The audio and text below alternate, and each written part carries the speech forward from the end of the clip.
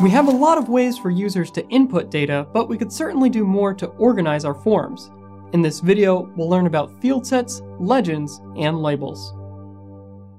In the previous two videos, we started creating a form, and we're going to build upon that here. So let's switch over to our text editor. And one thing you may have noticed about our form is that we don't really have labels on a whole lot of things. For example, the username and password are completely unlabeled. So if you came to that form without knowing about the form, it would be pretty confusing. So it's good to always have labels assigned to your elements. So to start out, we're going to actually just break up our form into two separate sections so that it's a little bit easier for the users to digest. So to do that, we're going to use the field set element. So we'll open that there, and let's go ahead and close it just after our favorite foods here. So close the field set there, and then indent all of our elements there. And then just after the opening of our field set, we'll go ahead and create a legend tag, and we'll close the legend here. And inside of our legend, we'll say important information. We'll save that out, switch back and refresh, and we now have this really nifty box around our important information. So we should probably create another field set down here for the optional items. So we'll go ahead and just copy a little bit of the beginning of our field set here with the legend. And just after our text area here, we'll throw in our field set. And then we want to close this right before the submit button. So we'll close our field set here. And then let's indent everything so it's in line with the legend and in line with the field set. We'll save that, and let's actually go ahead and change this label to say optional items. And if we refresh the browser, that's what we've got. Now we can go ahead and actually center these legends to the center of our field sets if we want.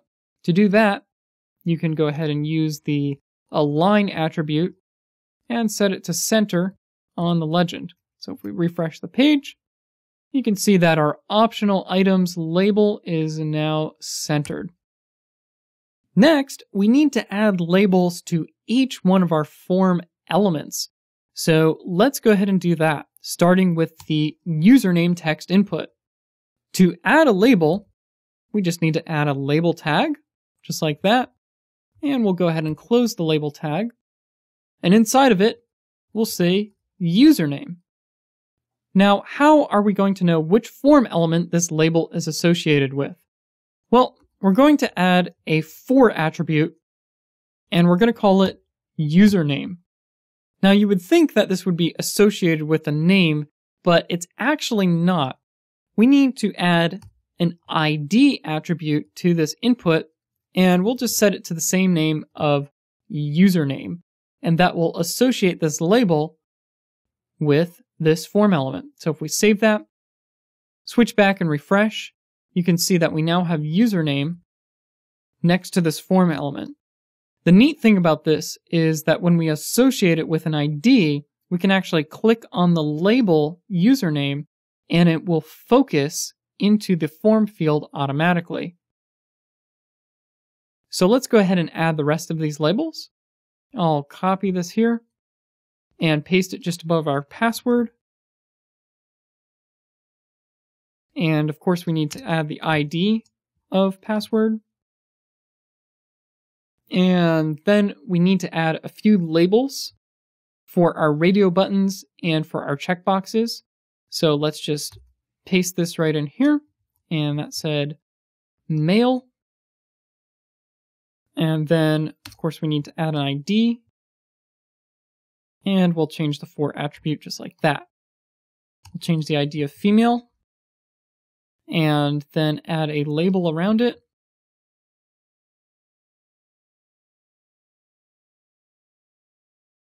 And then change the for label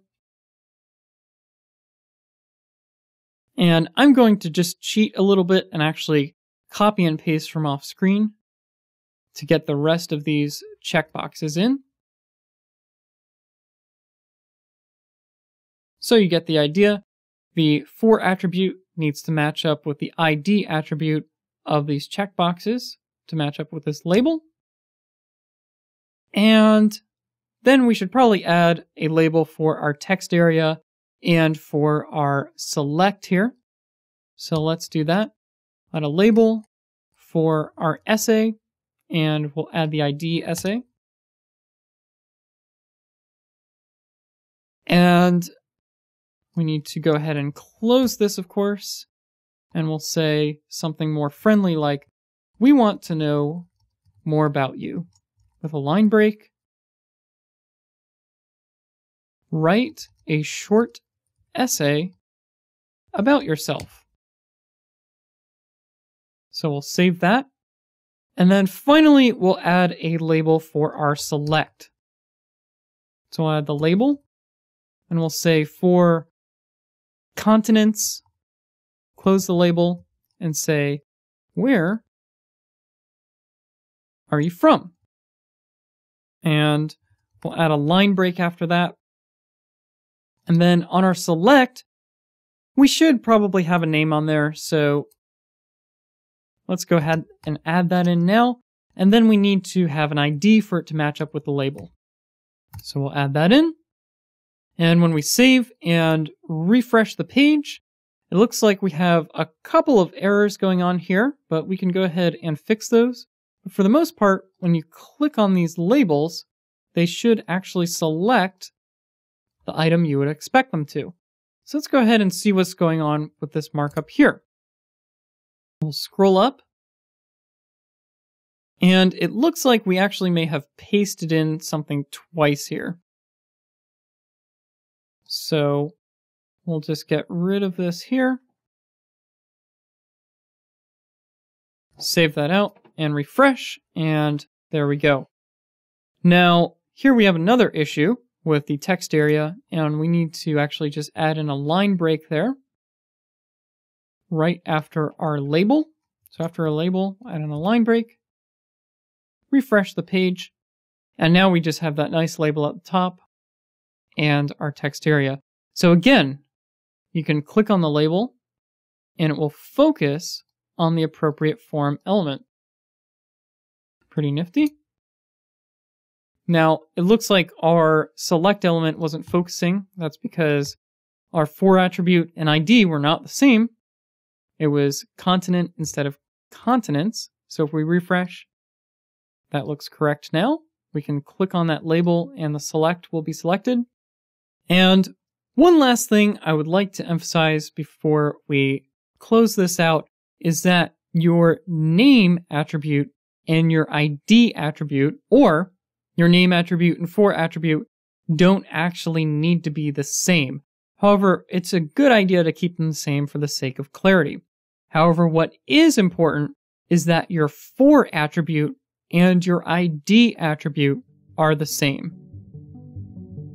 That covers the basics of forms. Later on, if you start to learn about server-side programming, you'll learn how to process the data from your forms.